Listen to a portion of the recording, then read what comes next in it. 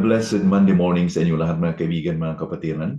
Welcome sa ating Monday episode ng God's Word for Today devotional. Basahin ko ang ating talata this morning sa Acts chapter 2 verses 5 to 13 sa Tagalog natin na Biblia. Noon ay may mga naninirahan sa Jerusalem na mga reliyosong Hudiyo, buhat sa bawat bansa sa ilalim ng langit. Dahil sa ugong na ito ay nagkatipon ang maraming tao at nagkagulo sapagkat narinig nila ang bawat isa na nagsasalita sa kanilang sariling wika. Sila ay nagtaka, namangha at nagsabi, "Tingnan ninyo, hindi ba mga taga-Galilea ang lahat ng mga nagsasalitang ito? Paanong narinig natin ng bawat isa sa atin ang ating sariling wikang kinagisnan? Ang mga Parto at mga Medo at mga Elamita at mga naninirahan sa Mesopotamia, sa Judea at sa Cappadocia, sa Ponto at sa Asia, sa Phrygia at Pamphylia, sa Ehipto at sa mga lupain ng Libya na sakop ng Cyrene, at mga panauhing taga-Roma, mga Hudiyo, at gayon din ang mga naging Hudiyo, mga Creteo at mga Arabi, at naririnig nating nagsasalita sa ating mga wika tungkol sa mga makapangyarihang gawa ng Diyos. Silang lahat ay nagtaka at naguluhang sinasabi sa isa't isa, ano ang kahulugan nito? Ngunit ang mga iba ay nandilibak na nagsasabi, sila'y lasing sa bagong alak. When the Holy Spirit descended, it caused a stir, and there were others who said that they were filled with new wine, and that's true. The disciples were controlled by a different power. As the Holy Spirit descended and alighted unto the disciples, and they began to speak in tongues, and sa mga nakakakita, nakakarinig, at ito ay karamihan mga Jewish pilgrims, and they were devout men from the neighboring nations as far as Eastern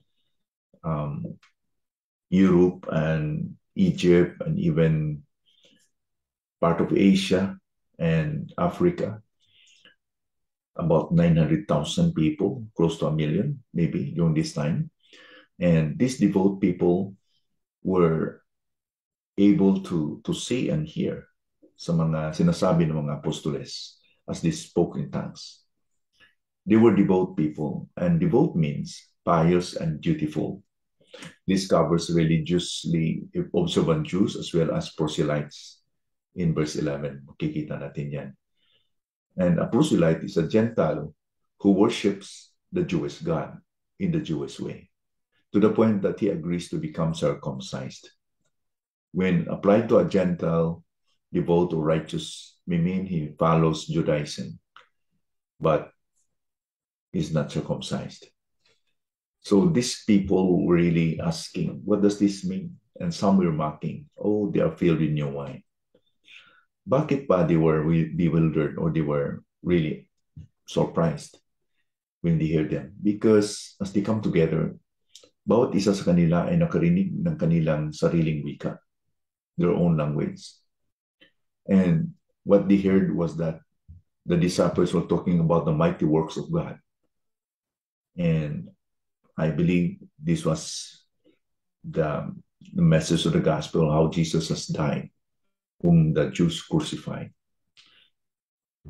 So they were speaking in tongues, and apparently their speaking in tongues are languages, mga wika, na hindi natutunan previously ng mga disciples. So they spoke in different languages that were understood by different people. The understanding of what speaking in tongues means is a controversial topic today, di ba? Many think it is a special language that only God can understand. May tinatawag nila na heavenly language. But passages like 1 Corinthians 14 verse 2 seem to say speaking in tongues is uttering mysteries in the spirit. Pero if we look closely the context and the meaning of that verse, that passage is clear that when someone is inspired by the Holy Spirit to speak in tongues, they are speaking an established earthly language. 1 Corinthians 14:22 says, tongues are a sign not for believers, but for unbelievers. So what does that mean? So tongue speaking is for sharing the gospel and speaking God's truth to people who use that language. So they are for the unbelievers because they need to understand the gospel. So they hear it from their own language. Ang ibig sabihin sa ibig nating mapapansin natin dito na it was really a miracle. The multitude that was close to 1 million, comprised of people coming from different ethnic or coming from different languages.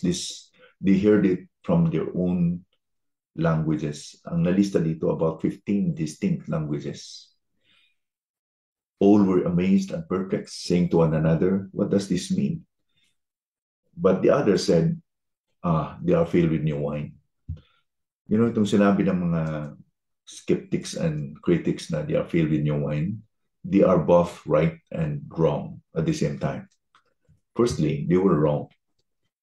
Why? Because according to Peter later, it's yet 9 o'clock in the morning and they're not drinking wine. How can they be physically drunk?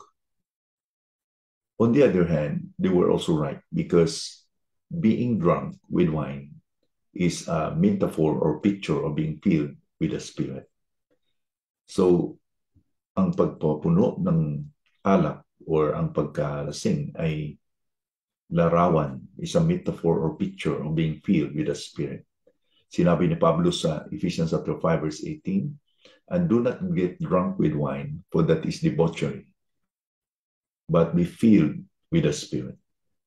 So there is a comparison or parallel na compare or nilarawan ni Pablo dito na huwag kang magpapuno ng alak which is in excess because the spirit of the wine will control you.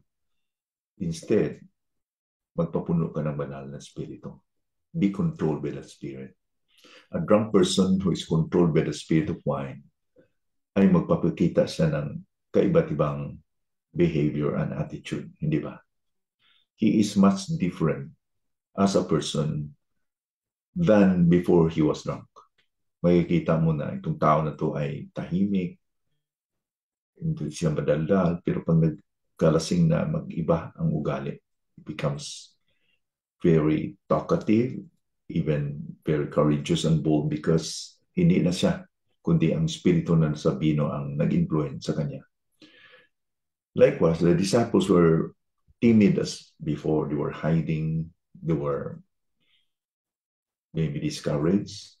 But when the Holy Spirit came, they became bold in their witness for Jesus because the Holy Spirit has controlled their hearts. When in fact, most of them died horrible death.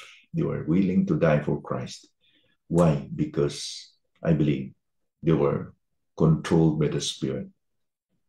As recorded in the Bible, si Panginoong Jesus ay hindi nagsasalita ng ibang lingwahe maliban sa Aramaic.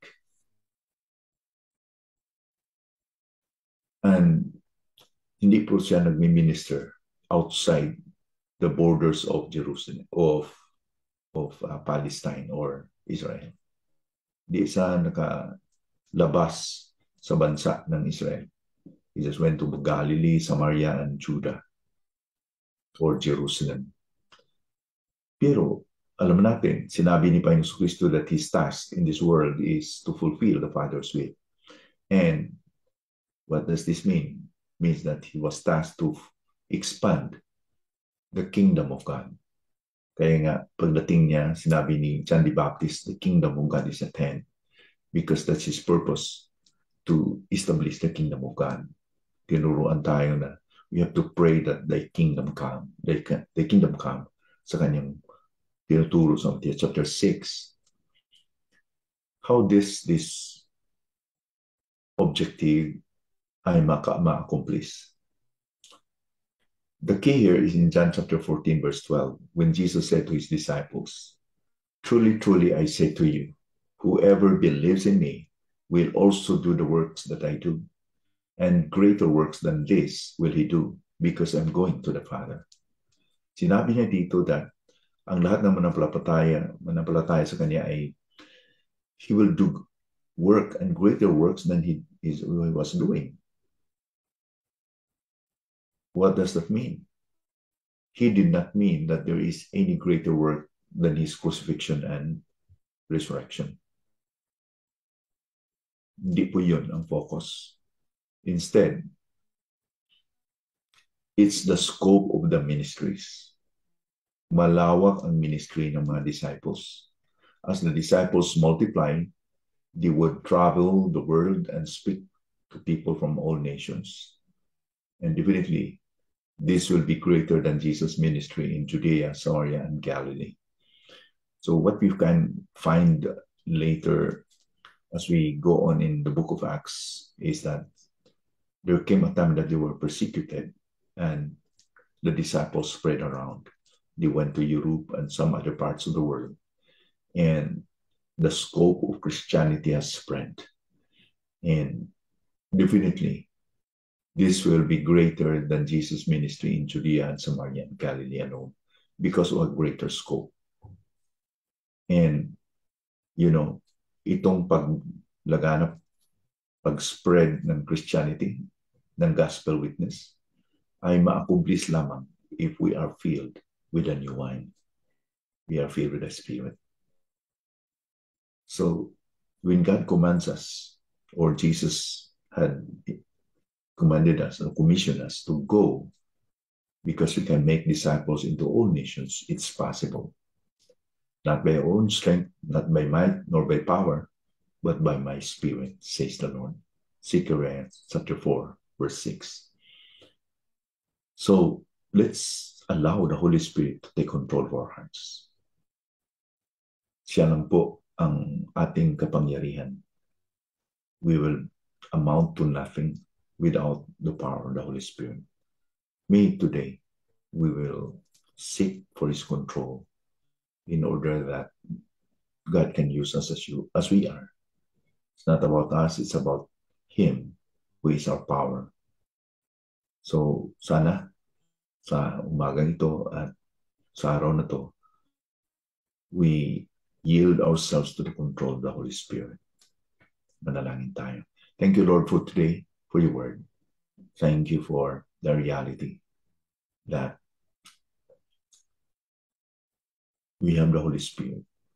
And help us, Lord, to subscribe to His leadership in our lives. Help us, Lord, that we will be controlled by Him so that we'll be able to do what we ought to do. We know we cannot glorify you, Lord, if we are going to do things out of our flesh. Help us to be controlled by the Spirit. Help us to be conscious that apart from His leadership, His enablement, ang aming mga ginagawa are just nothing. They are just filthy rags, Lord, before your eyes. So thank you for this reminder today. In Jesus' name we pray. Amen.